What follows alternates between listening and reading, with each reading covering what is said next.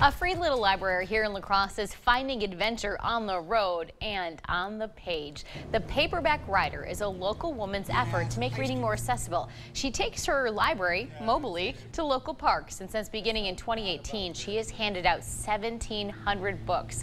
As the bike stops, the next journey begins for anyone getting a book.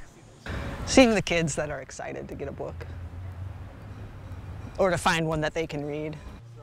The Paperback Writer will be at La Crosse area parks each week. More details are available on the Paperback Writer Facebook page.